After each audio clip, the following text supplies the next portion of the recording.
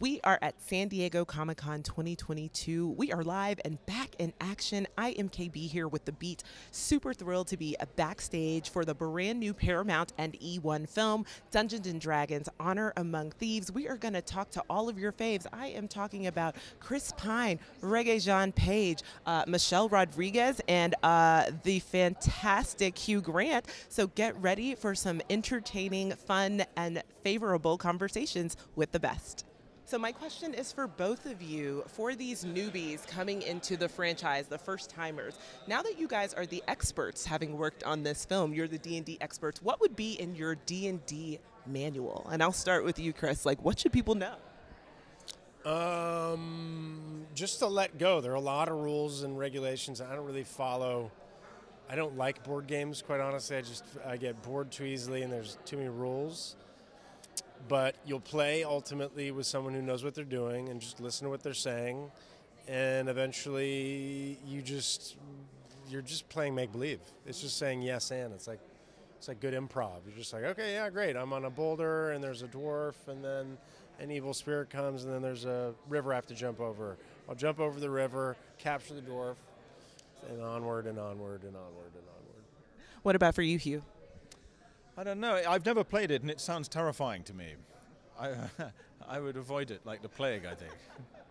Honestly, I have never played it either, and that's why I need your manual, you guys being the experts now, just because I'm like, what do I need to do to get myself into this and try it out before the film comes out? Get your friends together, get a bottle of wine, and go to town. It's really fun. Ooh, love really, it. really fun. Beat. Yeah. With the beat. With the beat. Got it with the beat.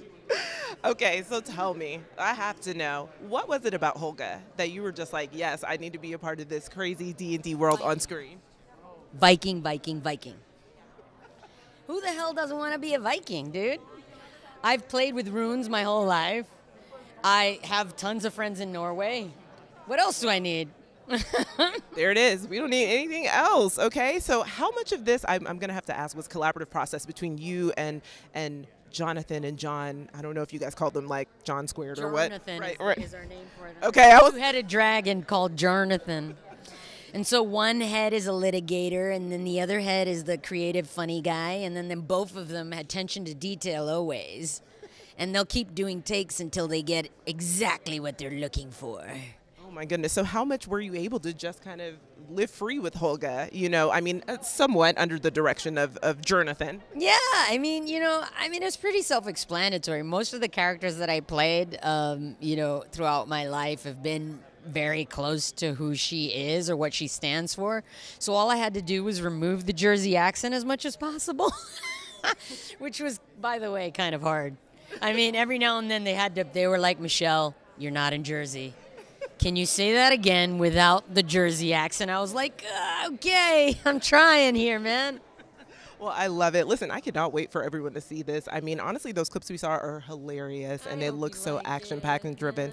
Can't wait to see it. Labor of love, man. And if you saw all the talent, bro, from the art department to the guys who were doing animatronics to the wardrobe. I mean, the wardrobe is just sick. Everybody just brought it, and they all dropped mics like, yeah, labor of love. I'm like, this is cool.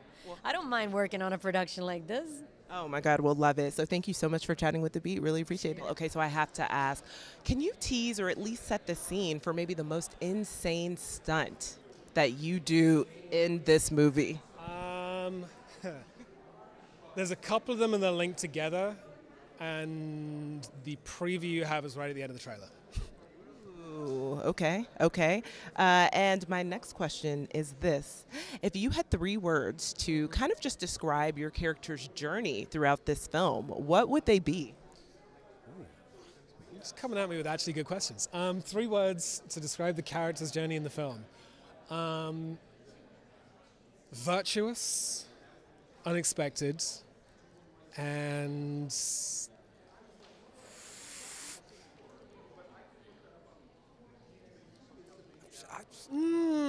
it's too wide. I can't do 3. Virtuous and unexpected. Okay, that's totally fine. Well, thank you. Maybe that's the third word. The third word is swords. Virtuous, unexpected swords. Yep.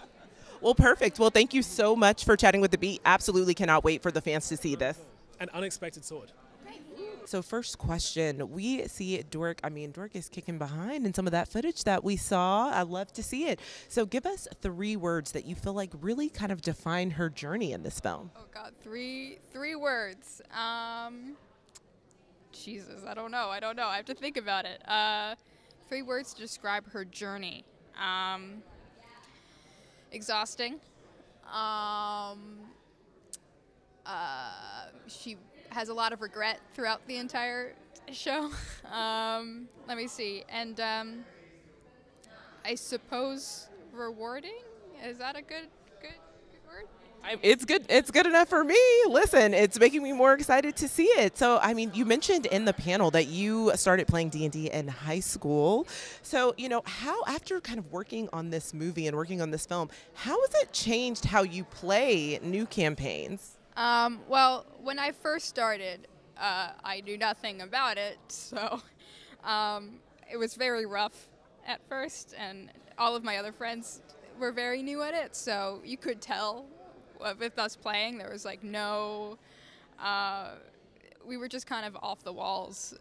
It was kind of hard to wrangle us in, but I think after a while I kind of got used to it, and now playing D&D and everything, I think it's kind of, I had to do a lot of research in order to play this, so I've actually kind of learned how to play D&D because of this show and because of this movie. So now I think I want to do it again and maybe even DM maybe. And at this point, I'm a little bit more prepared than the first time I ever played it. So. Ooh, I love that. I love that. Okay, and so finally, my last question, what is it that you felt the energy in Hall H? Obviously, fans are super excited to see this film when it comes out early next year.